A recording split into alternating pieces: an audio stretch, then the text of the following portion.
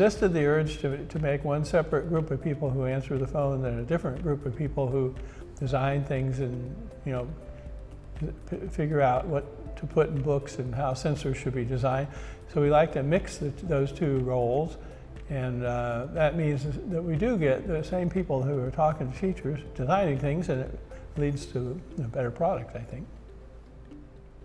I think the other thing is that since David was a teacher and we have a lot of teachers on our staff, teachers like to talk to teachers, and our customers share their experiences with us and share their problems and share their ideas of products that we could make. So it's a very collaborative business, I guess, because we care about teachers and they like us.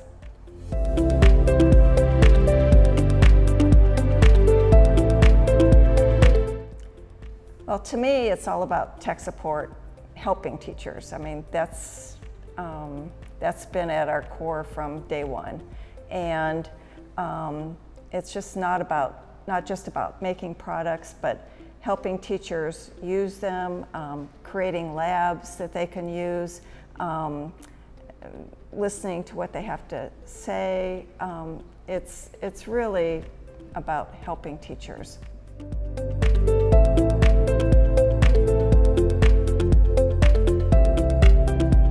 The most rewarding thing has been the teachers who contact us either, well, one is frequently, not frequency, once in a while a teacher's retiring and they'll write a note or they'll email and say, I'm retiring, you might take me off your mailing list.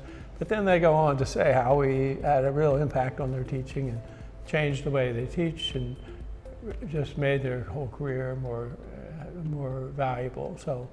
And that's the highlight for me as far as reward.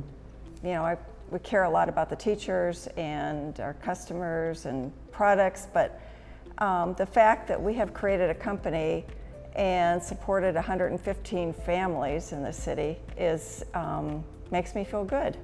And I think we've provided a good place for people to work. We've been on the best places to work list in Oregon for 21 times, and I don't think there's another company in the state that has done that.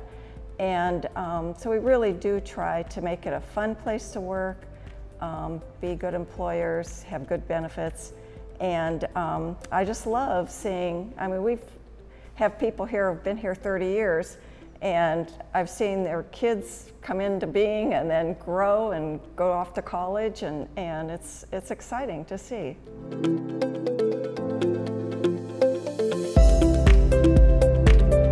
Vernier has a long history of listening to teachers and innovating.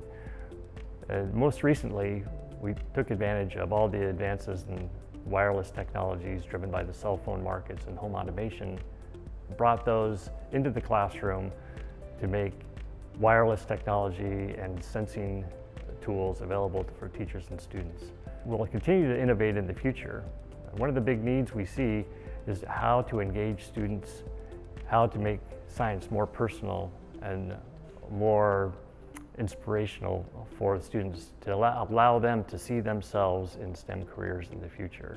We'll work with teachers to understand the needs and how we can help them in the classroom to achieve these goals.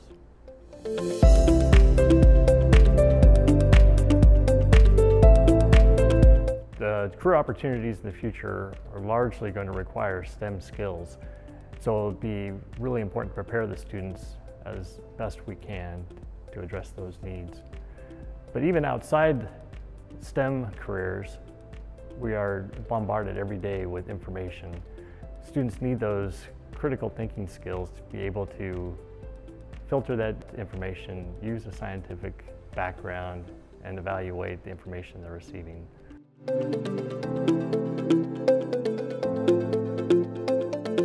STEM education is important for all students. We need to address diversity and inclusion so we can get all students interested in the possibility of STEM careers in the future. First and foremost, this is the right thing to do. There's also a need that we need to address.